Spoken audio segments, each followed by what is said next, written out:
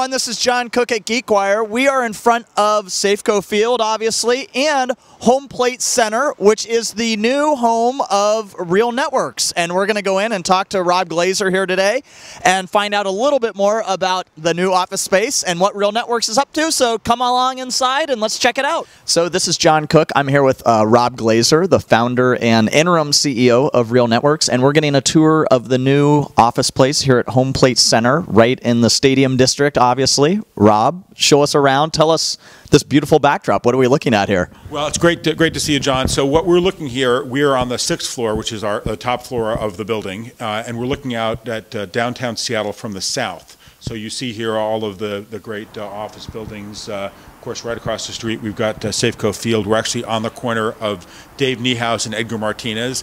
So whenever somebody wants to come to Real, just tell them that that's the intersection you go to. And of course, they'll have to look up their baseball history if they're not from Seattle to know just how important those two names are. And then so we've got it right in front of Safeco. We've got CenturyLink right up there, and then the rest of downtown. So it's phenomenal. And then to the west, you've got Puget Sound. We've got these cranes, these very anthropomorphic-looking cranes looking out, doing their massive amount of shipping that we see all the containers stacked up there, and it's just a phenomenal sort of panoramic view into Seattle. So what does this location mean to you? You had been rooted obviously in Belltown and near the Sculpture Garden for so many years. Tell us a little bit about just that transition and where Real Networks is right now and what you're trying to achieve in the near future here. Well, the move is something that we're super excited about, but I want to put it in context. I mean, I've been back running Real a little less than a year and a half now. When I first came back, a lot of people asked me if we're going to move, and I said, well, you know, we got at the time we had a couple years left in our lease, so I said we're going to do something at some point. But I said before we figure out where we're going, I want us to figure out where we're going. And of course, by that I mean you got to have a strategy, you got to have a plan, and in the context of that, you'll have a pretty good sense of what kind of facility you want, both in terms of the size of it and the nature of the kind of amenities and infrastructure you need. And so we basically spent the summer and early fall of 2012 putting together a great plan. Felt we had a really good plan. Started implementing the plan, and we now have come out with 3 major new products in the last 4 months, one for each of our major operating divisions. So we have unfurled the core of the plan, let's say.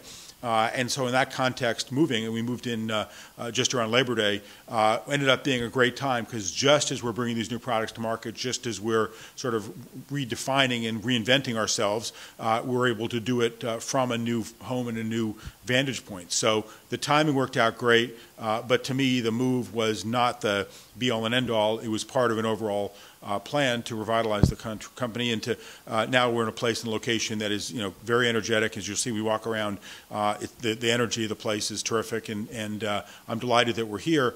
But if we didn't have a great strategy, we didn't have great products, you could be in the most beautiful building in the world. You could be in the Taj Mahal or whatever, and it wouldn't make any difference. But having a great plan, having great products, a really strong team that I'm super proud of, I'm really happy we're here. So this is a good sort of representative view of the way we've got the open plan set up. So one of the things that's great about this is, as you see, all the open plan areas have great views. In this case, we've got a beautiful view of the sound right here, and the desks, which I think I'll have someone show you downstairs. We got brand new cube desks where everyone can set their own height, and a surprising number of people have chosen to work standing up. When we got them, I thought it was a great feature, and we'd have like 5% of people use it, but probably like a quarter of the people on staff are actually using the stand-up feature, at least for some part of their work week. So this is 4 or 5. This is 4 or 5, exactly. What's largely on this? This is mostly the RealPlayer group. Are you divided by business units? We are, yeah. So the 6th floor is our games group and the cafeteria and the like. This floor is the RealPlayer group, and the floor below has our mobile entertainment team that's in Seattle, and also our most of our finance and legal and HR folks. Yeah, this whole floor here is pretty much dedicated to the RealPlayer cloud product we just launched. We have our mobile client teams over here. We do work on iOS and Android. PC over here. We have a cloud team, which has built our SurePlay transcoding engines, cloud engines, where we upload all that content and make sure it plays back everywhere. So we're all here working together. So how's the launch going? Launch has been great. The reviews were great. The product's great. We're getting great feedback from users. And we're releasing things all the time to make sure it's great and be improved all the time. Nice spot. Thanks, yeah. So, Rob, tell me, what has it been like coming back? You've been in the interim role as CEO now of Real Networks for a year and a half or so. What's it been like coming back into the fold as CEO of the company? Actually, I would say it's been more fun than I expected from a few standpoints. One is, after having been away for 2.5 years, I really, had an opportunity to sort of step back and think about where the world's going. Got involved in about a dozen startups, some great opportunities to sort of learn about the future from people that are inventing it. The guys at Excel who invested in Real and are still friends, they asked me to get involved with them, so I invested in 4 or 5 companies with them and became a venture partner there. So I'd sit in on partner meetings every month or so to kind of sort of see the panorama of what was going on. So bringing all that perspective, let's say, and maybe knowledge back to Real has been more fun than I thought, because it's you get a chance to take a fresh look at something again. It can be really energizing, I guess I would say. And the team came back, and the team really had a interest and a thirst for doing new stuff. So it came back and said, hey, what about this? What about that? I found people to be really receptive. And so I would say I've had as much fun the last year and a half as in a 1.5-year period I can remember in the company. So much fun that you're just going to stick around full time, or are you still looking for that CEO? Well, I would differentiate between the full-time question and the question of duration. I mean, I've been doing it full-time, so you can't do a job like this sort of halfway. You got to do it or not. In terms of how long, basically, we're all taking approaches.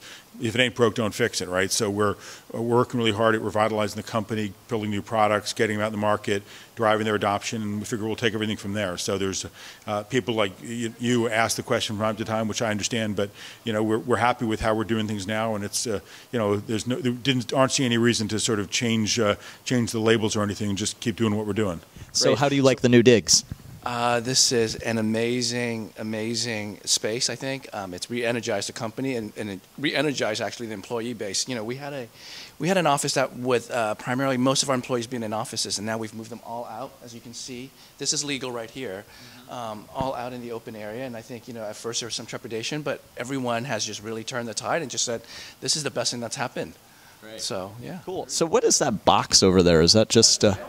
Is there an old mailbox? Why do you have a mailbox in the offices? So people can actually put their mail in here, and we'll bring it down to the post office. That seems very odd for an internet company to have a physical mailbox in the office. Okay, and it is lime green, so.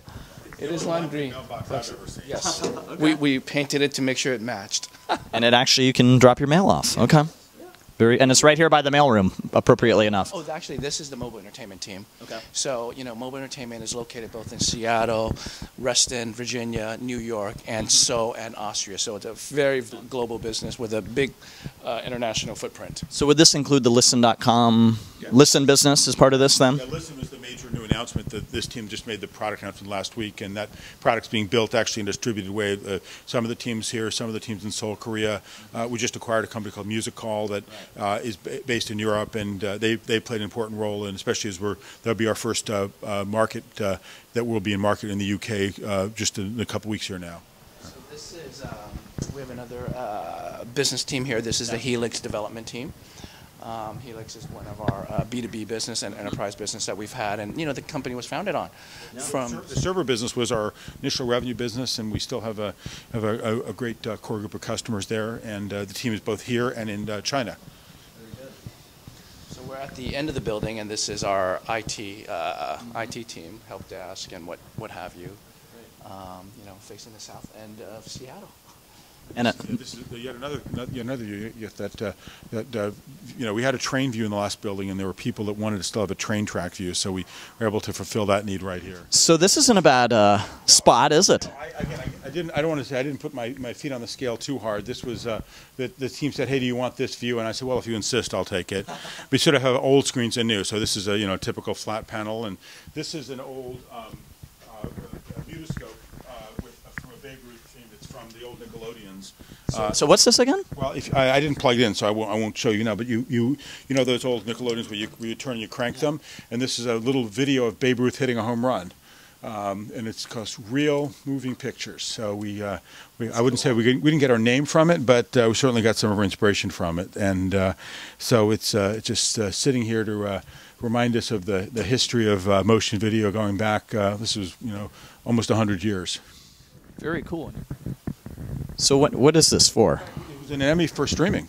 We were given an Emmy about 6 years ago for being one of the inventors of internet streaming, and it was a proud moment. They had the technical Emmys, and then they have the main TV show. And we were part of the technical Emmys, which was an award ceremony in Las Vegas, I think during CES that year. So I think it was CES 2006.